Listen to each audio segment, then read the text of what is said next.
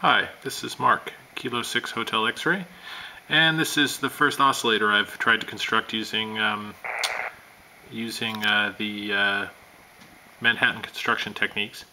It's the oscillator from Experimental Methods in RF Design, and it's supposed to be for 40 meters, and I was having trouble getting it to oscillate. I thought I might have a bad crystal, so I swapped in a color burst crystal that I had at 3.579, whatever it is, and it started to oscillate, and I just thought I'd commemorate this with a brief video. So here's the oscillator. Here's a 9-volt battery that I had set up for it. The stuff down here is actually part of a RF watt meter design that I just soldered onto the board for testing because I was confused, but it's currently not being used. The oscillator's all this grid back here with you can see the transistor, 2N2222, whatever, however many twos that is, and a nice 3.579 color burst crystal.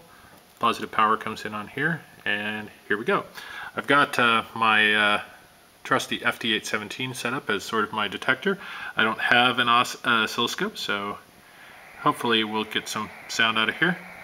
So I'll take my clip lead here, and if I touch it to, hold on, if I clip it on. So hopefully you hear that.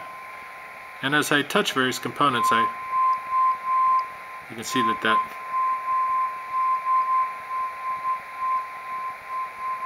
so it seems pretty steady on frequency. It's warbling a little bit, but